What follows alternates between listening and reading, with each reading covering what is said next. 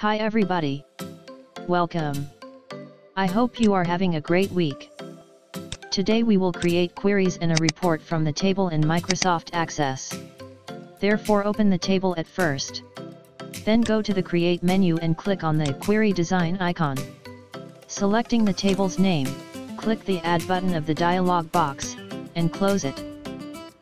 Now gradually double-click on the necessary fields' names, and they will get included in the field string. Based on which the information is required, add conditions in the cell of criteria below the field. For instance, I am typing, greater than, equals 30 and, less than, equals 60 below the age field as a condition. After typing the conditions, click Run icon on the ribbon of the Design menu, and the records on conditions will be displayed. Now close and save this query as age query.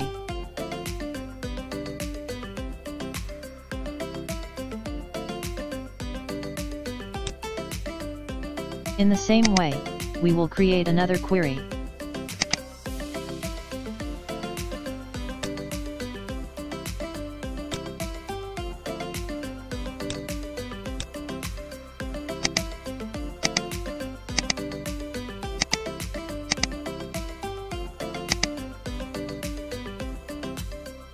This time, we will add conditions under the village field.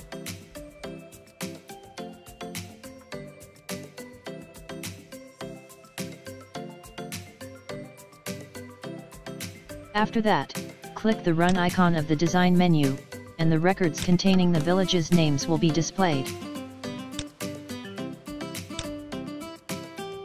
I will save this query naming Village Query. Using a query makes it easier to view, add, delete, or change data in your Access database. Next, we shall create a report from the table.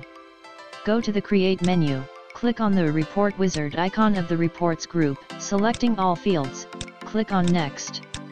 Select your options and keep going Next.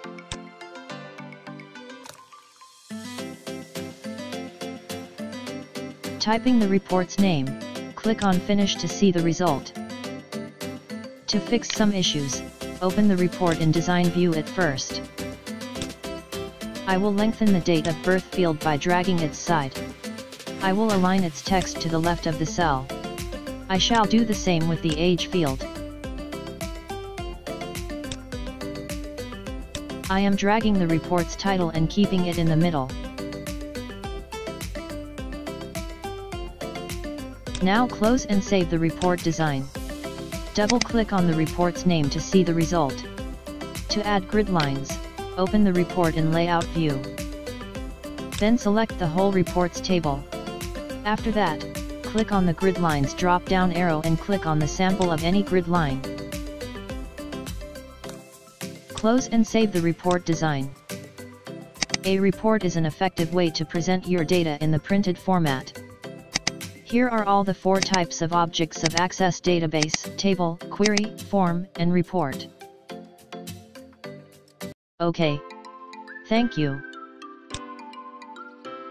If you don't want to miss the next tutorial, click on the subscribe button. And don't forget to like, comment, and share.